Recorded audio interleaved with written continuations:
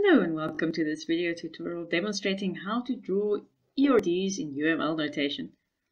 We are going to be making use of diagrams.net today, and that is the new name of draw.io, which you might already be familiar with. There is a desktop version of this. If you wanted to, you could download it by clicking the download button. But for this tutorial, we are going to make use of the online version. So I'm clicking start so it can load. What we are seeing here today, you can apply as is to the desktop version because it works exactly the same. So I'm going to go ahead and click create new diagram. And here is the first important gotcha in this process. Do not choose the entity relationship diagram template. It uses crow's foot notation and we want to use UML. So it is just going to confuse you to no end. Stick to blank diagram. That will enable us to do what we need to do. So we are choosing blank diagram. Off screen where you can't see it, it is now prompting me to choose a file location. And there we go.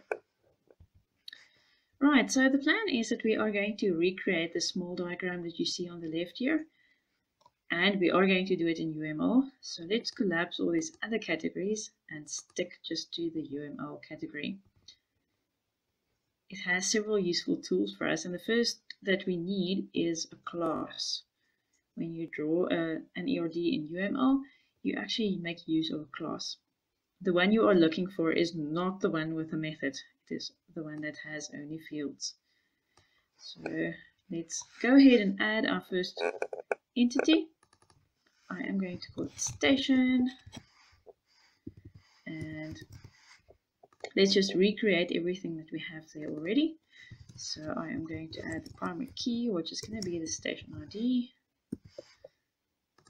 If you have been following along with the example on our website, then you would know that this is actually a space station that we are talking about here.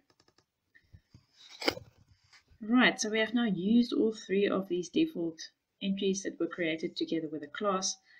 The question is, how do we add another one? Well, we make use of this item. It is called item 1, and it is used for attributes. So I'm just going to drag it where I want it to go, and then I'm going to call it type. There we go, we have created our first entity. Let's also quickly create star system. That is also something that we need, even though this is not a super exciting entity. To represent a relationship, we do need that second entity. It only has a primary key, so let's create that star system ID is the primary key here.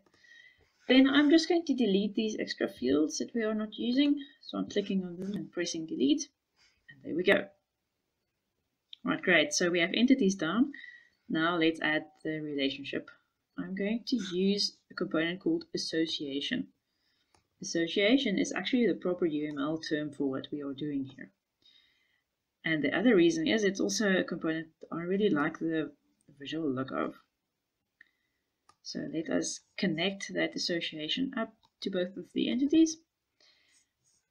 And what I like about this, it has these two labels that we can use for our multiplicities.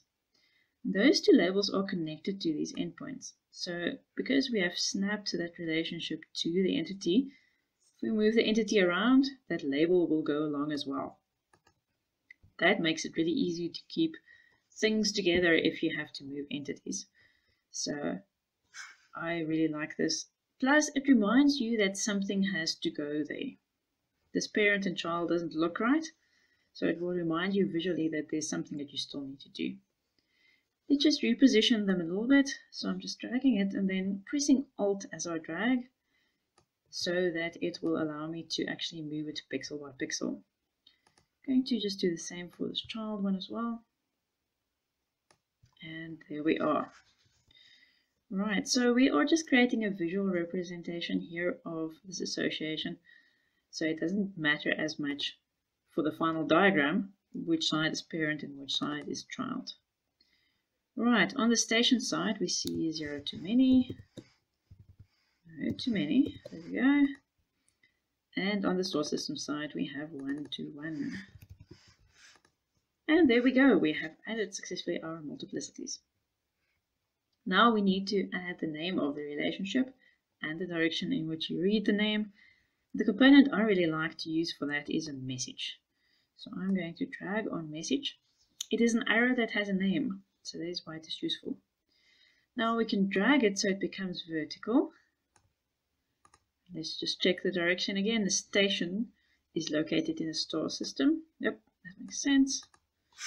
So dragging this label a bit this way is located in is the name of the relationship. Maybe we can reposition the label a bit more this way and drag the relationship name a little bit closer. And there we go. We have drawn successfully the whole diagram.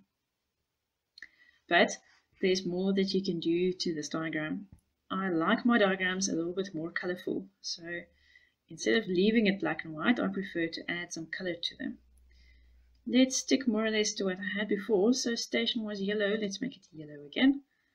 And star system was bluish, let's make it blue. There we go.